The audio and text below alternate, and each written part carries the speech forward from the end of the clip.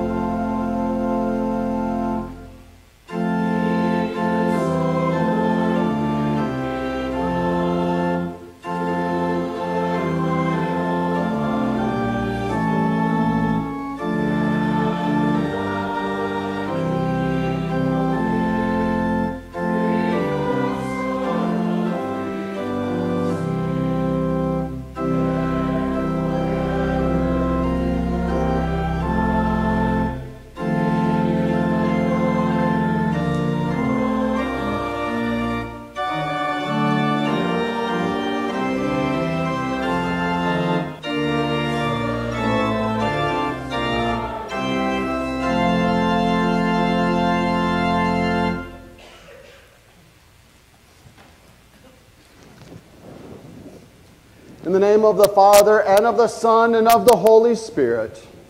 Amen. Give thanks to the Lord, for he is good. He has created us together with all creatures. He has given us our bodies and souls, eyes, ears, and all our members. He has given us our reason and all our senses, and still takes care of them.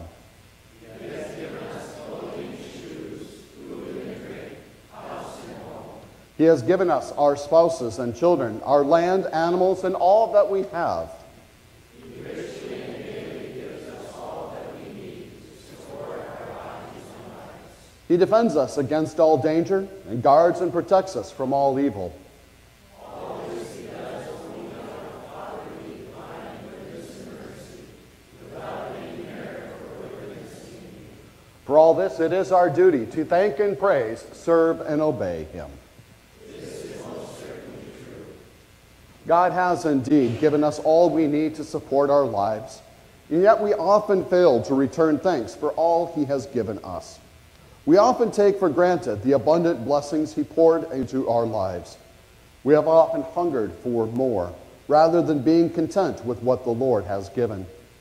We now turn to the Lord, seeking his forgiveness for the sake of Jesus. Heavenly Father, we confess that we have taken your good gifts without returning thanks. Forgive us for our grumbling. Have mercy on us, forgive us, and lead us, so that we may delight in your good gifts and walk in your glorious ways.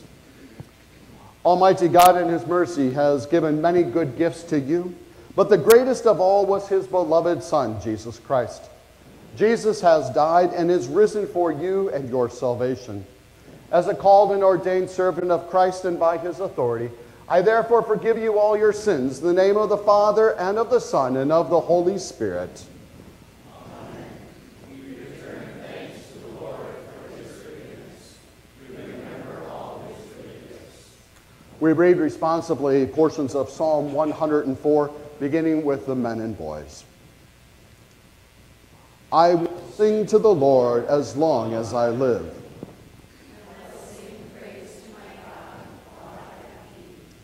O Lord, how manifold are your works. In wisdom you have made them all. The earth is full of your creatures. These all look to you to give them their food in due season. When you give it to them, they gather it up. When you open your hand, they are filled with good things. When you send forth your Spirit, they are created. Glory be to the Father, and to the Son, and to the Holy Spirit, as it was in the beginning, is now, and will be forever. Amen. I will sing to the Lord as long as I live.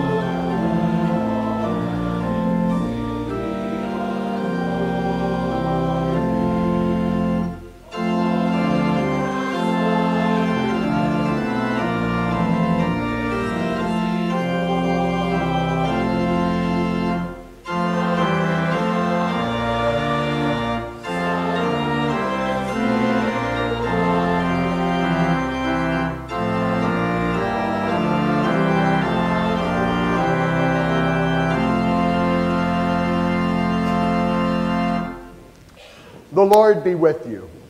And also with you. Let us pray. O Lord, in your abundant mercy, you have always given us every good and perfect gift. Stir up our hearts to remember your goodness and always return thanks to you.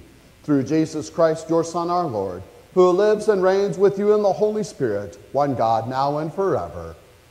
Amen. You may be seated for the readings.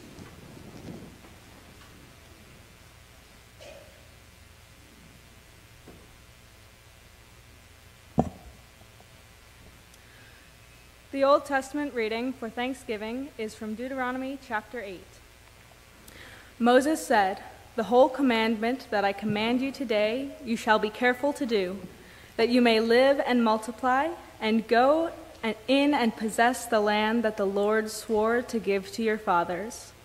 And you shall remember the whole way that the Lord your God has led you these 40 years in the wilderness, that he might humble you, testing you to know what was in your heart, whether you would keep his commandments or not. And he humbled you, and let you hunger and fed you with manna, which you did not know, nor did your fathers know, that he might make you know that man does not live by bread alone, but man lives by every word that comes from the mouth of the Lord. Your clothing did not wear out, and your foot did not swell these 40 years. Know then in your heart that as man disciplines his son, the Lord your God disciplines you. So you shall keep the commandments of the Lord your God by walking in his ways and by fearing him. For the Lord your God is bringing you into a good land, a land of brooks and water, of fountains and springs, flowing out in the valleys and hills, a land of wheat and barley, of vines and fig trees and pomegranates, a land of olive trees and honey, a land in which you will eat bread without scarcity, in which you will lack nothing, a land whose stones are iron, and out of whose hills you can dig copper. And you shall eat and be full, and you shall bless the Lord your God for the good land he has given you. This is the word of the Lord. Thanks be to God. We read responsively Psalm 67. May God be gracious to us and bless us and make his face to shine upon us.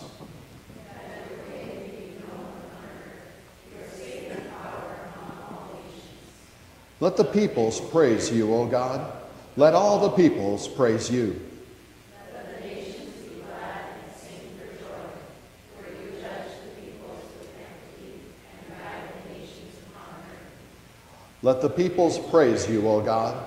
Let all the peoples praise you. The earth has yielded its increase. God of our God shall bless us. God shall bless us. Let all the ends of the earth fear him. The epistle lesson is from Philippians chapter 4.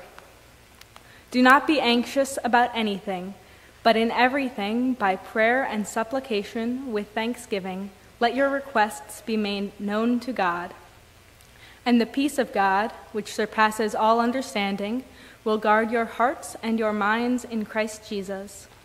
Finally, brothers, whatever is true, whatever is honorable, whatever is just, whatever is pure, whatever is lovely, whatever is commendable, if there is any excellence, if there is anything worthy of praise, think about these things. What you have learned and received and heard and seen in me, practice these things, and the God of peace will be with you. I rejoiced in the Lord greatly that now at length you have received your concern from me. You were indeed concerned for me, but you had no opportunity. Not that I am speaking of being in need, for I have learned, in whatever situation I am, to be content. I know how to be brought low, and I know how to abound. In any and every circumstance, I have learned the secret of facing plenty and hunger, abundance and need. I can do all things through him who strengthens me. Yet it was kind of you to share my trouble. And you Philippians yourselves know that in the beginning of the gospel, when I left Macedonia, no church entered into a partnership with me in giving and receiving, except you only. Even in Thessalonica, you sent me help for my needs once and again. Not that I seek the gift, but I seek the fruit that increases to your credit. I have received full payment and more. I am well supplied, having received from Epaphroditus the gifts you sent, a fragrant offering, a sacrifice acceptable and pleasing to God. And my God will supply every need of yours according to his riches in the glory in Christ Jesus. To God our Father be the glory forever and ever. Amen. This is the word of the Lord. Thanks be to God. Stand for the Holy Gospel. Alleluia. Give thanks to the Lord, for he is good, for his steadfast love endures forever. Alleluia. The Holy Gospel according to St. Luke, the 17th chapter. On the way to Jerusalem, Jesus was passing along between Samaria and Galilee. And as he entered a village, he was met by 10 lepers, who stood at a distance and lifted up their voices, saying, Jesus, Master, have mercy on us. When he saw them, he said to them, Go and show yourselves to the priests. And as they went, they were cleansed.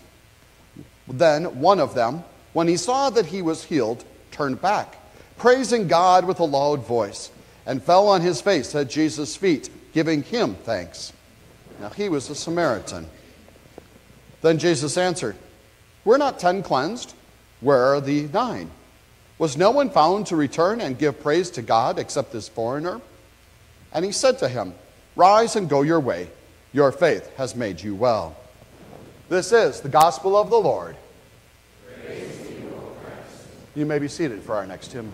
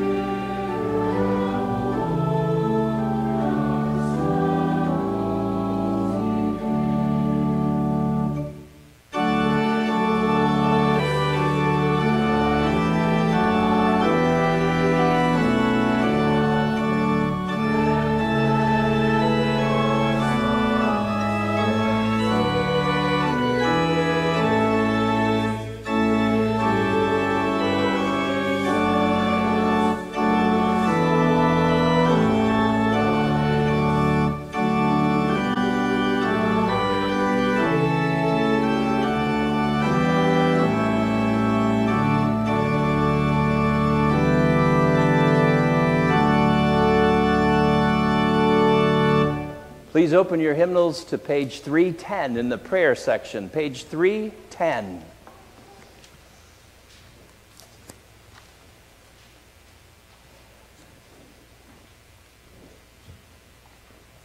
At the very bottom of that page, 310, let's join in the thanksgiving prayer to God. Heavenly Father, God of all grace, Govern our hearts that we may never forget your blessings, but steadfastly thank and praise you for all your goodness in this life, until with all your saints we praise you eternally in your heavenly kingdom, through Jesus Christ our Lord. Amen. Have you ever had someone remind you to do something? Don't forget to set your alarm, or don't forget to pick up the kids. Don't forget to lock the door. Don't forget to say thank you. What starts out as a gentle reminder sometimes ends up sounding like a command. Don't forget. Have you ever wondered why we have to be told not to forget? Well, the answer is obvious. Without reminders, we probably would forget to do many of the things that need to be done. In many situations, the reason might be as simple as absent-mindedness, or we might get distracted by other things or activities in our busy schedules. But when it comes to giving thanks, especially when it comes to thanking God, the reason for forgetting might be altogether different. We might forget to give thanks to God because we feel we really don't have much to thank God for. In our Old Testament lesson we heard a little while ago, the people of Israel were reminded that they didn't have a whole lot of possessions while they wandered for 40 years in the desert. Occasionally they went hungry. Sometimes they had the bare minimum to eat, the daily manna which God provided them. And then they grumbled. Manna is all we get, is this loathsome manna. You know, it's easy to forget when you don't have what you need or as much as you think you need. That's a challenge for many of us. When we combine what we have with what our culture, what our society says we should have or we deserve, are entitled to, it's pretty easy to forget about giving thanks to God.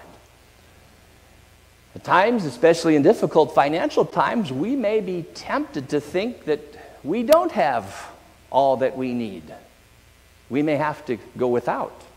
Sometimes we simply don't have all that we would like to have. Even when having 3 meals a day, nice clothes, a roof over our head, we may be tempted to think we're suffering when we don't have the newest model cell phone or the nicest vehicle money can buy, or the second home. We think that we would be more thankful if only we had more stuff to give thanks for. But you know, having more stuff is really part of the problem in giving thanks. It's not the solution. When we have more things or possessions, we're just as likely to forget to give thanks to God, maybe more so. God made a promise to the ancient Israelites to bless them materially, physically. He said to them, the Lord your God is bringing you into a good land, a land full of brooks, water, fountains, and springs, flowing out into valleys and hills, a land of wheat and barley, of vines and fig trees and pomegranates, a land of olive trees and honey, a land in which you will eat bread without scarcity, in which you will lack nothing, a land whose stones are iron, out of which you can make things, out of whose hills you can dig copper. Sounds pretty good, doesn't it? The promised land. God said that they would eat and be full and bless the Lord.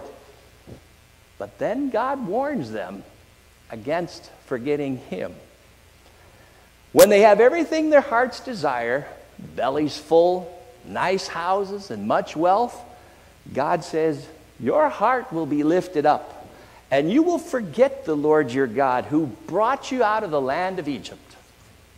Remember, they and their ancestors for 400 years were enslaved. In other words, in their haste to enjoy God's blessings, they will forget God's salvation in freeing them up from slavery, defeating Pharaoh and his mighty forces back at the Red Sea, and bringing them to this land of milk and honey. Lest we think of ourselves more highly than they, we sometimes do the same thing. with an even greater offer of salvation. You see, in our hurry to acquire and enjoy more and more and more of the pleasures and the stuff and the things of the creature comforts, the latest and greatest technology, we can forget what's really important in the first place. God has blessed us in this country in so many ways. Compared with the poverty that exists in much of the rest of the world, most of us are wealthy. But we sometimes forget. Even greater and more important is God's salvation for us through Jesus Christ. You see, God freed us from a slavery to sin, far worse than a slavery to another race. He did that, which was our natural condition, with its consequences of eternal death. Jesus, we know, on the cross, defeated Satan for once and for all. And so the Lord is bringing us along through this life into the promised land of heaven and eternal life. But when we forget that greater plan of salvation that God has for us, that action, we run the risk of forgetting how much He provides for our physical needs. When the people of Israel enjoyed all of the physical gifts that came as blessings from the Lord, God warned them, "Beware lest you say in your heart, 'My power and my strength of my hand have gotten me this wealth.'" Isn't that our problem at times? Well, we blame God for what we don't have. We take credit for what we have. We think that all we have acquired and achieved are a result of our hard work and effort. And so is it any wonder that we are often selfish, or we fail to use our blessings, our resources that God has entrusted to us to His glory, and that we need to be reminded, as we are tonight, to say thank you, God. We think it's ours because we earned it. So what's the solution to our forgetting to thank God more often? It's not having more stuff. It's not being nagged into remembering to give thanks. See, as much as we have been blessed materially, it's really the wrong place to start in remembering to give thanks to God. We really ought to start where God has redeemed our lives from death and hell, and where He has won for us an eternal victory. Instead of looking at all our physical blessings and possessions and remembering to give thanks, we ought to really remember our spiritual blessings. Forgiveness for all of our sins that we've committed, the ones that we are aware of, the ones that we aren't aware of, the ones that we're going to commit in the future. Delivered from them in the waters of baptism at a very early age in our life. Sunday after Sunday through the absolution and through the reception of the Lord's Supper. We really ought to give thanks for the continual love and support of God in His Word and the fellowship of this congregation, His church.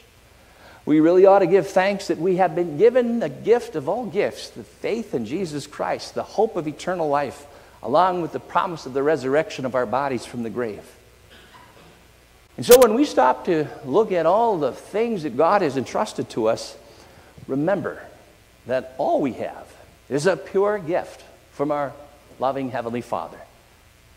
None of it we brought into this world, and none of it we'll take with us when we leave this world. The truth is, we deserve absolutely nothing from Him but punishment. And yet God in His mercy has foregone that. He's punished His own Son in our place, and He's given us so much. So instead of thinking what we don't have, why not remember how much we do have? Not just the bare minimum, but so many gracious blessings given by God for our enjoyment. And as we remember our redemption in Christ Jesus and all of our blessings as pure gifts of God, we'll discover that the number of them or the value of our physical blessings really don't matter in the long run. You see, it's in Christ we have all that we need for eternity. Perhaps a shortage at times or a lack of physical blessings may be for our benefit. God has said that He allowed the people of Israel to suffer during their 40 years of wilderness wanderings to test them and to see what was in their heart. By having them suffer or go without at times, God wanted them to know that man does not live by bread alone, but by every word that comes from the mouth of God. The same is true for us. Lack of certain blessings at times in our lives will help us remember that our life does not consist in our possessions. We don't live by bread alone. We live by every word that comes from the mouth of the Lord. That's what St. Paul meant when he said in our epistle reading, I have learned that in whatever situation I am to be content. I know what it's like to be brought low, and I know how to abound.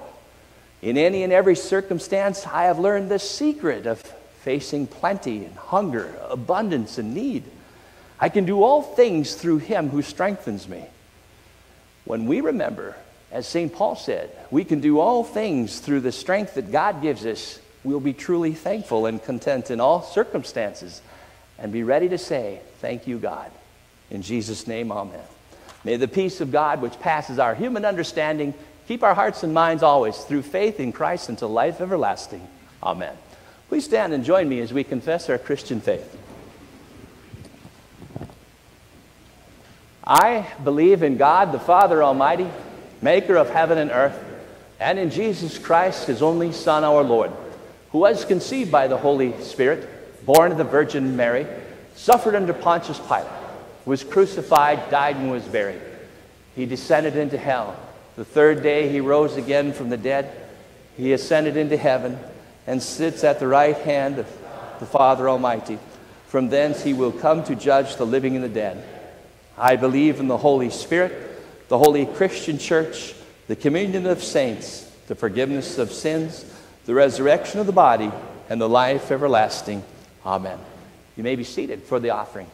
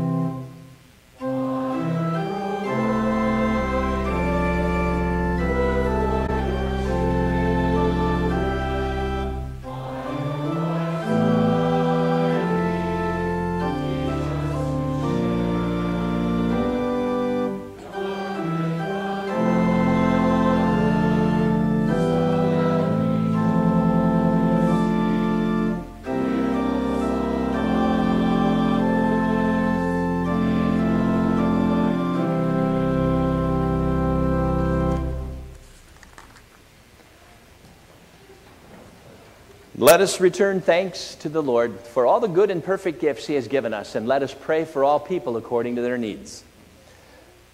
Dear Heavenly Father, you've given us abundant earthly blessings. As we celebrate Thanksgiving, we thank you for the food and drink that will be on our tables this day and every day. Oh, give thanks to the Lord, for he is good.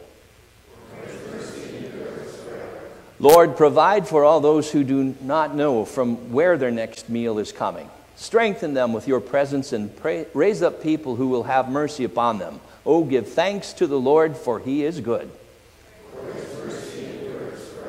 Lord, thank you for the gifts of our clothing and shoes, house and home, and for all our fiscal resources. Give hope to the poor, the homeless, the unemployed, and the underemployed. Help them to rely on you in these challenging times. Oh, give thanks to the Lord, for he is good. Lord, thank you for our families and friends. Thank you for our community of faith. Thank you for the opportunity to gather with the ones we love. Protect all who are traveling for the holiday and strengthen those who cannot be with family and friends. Oh, give thanks to the Lord, for he is good. Lord, thank you for the government and those who are in authority over us. Bless them with wisdom and compassion. Lead them where you want them to go. Oh, give thanks to the Lord, for he is good. Lord, thank you for taking care of your creation. Help us and all people who are stewards of this planet to make wise choices to care for all you have given us. Oh, give thanks to the Lord, for he is good. Lord God, thank you for the gift of health and long life. Look with favor upon all who are sick, injured, and recovering. Have mercy upon them and heal them according to your will. Oh, give thanks to the Lord, for he is good. Lord, thank you for the gift of good friends and faithful neighbors. Be with all those who are lonely, those who have moved to a new place, and those who are struggling to find community. Bring them the joys of fellowship with others who return thanks to you. Oh, give thanks to the Lord, for he is good. Taught by our Lord and trusting his promises, we are bold to pray. Our Father, who art in heaven, hallowed be thy name. Thy kingdom come, thy will be done, on earth as it is in heaven. Give us this day our daily bread, and forgive us our trespasses, as we forgive those who trespass against us. And lead us not into temptation, but deliver us from evil. For thine is the kingdom, and the power, and the glory, forever and ever. Amen. The Lord bless you and keep you. The Lord make his face shine on you and be gracious to you. The Lord look upon you with favor and give you peace.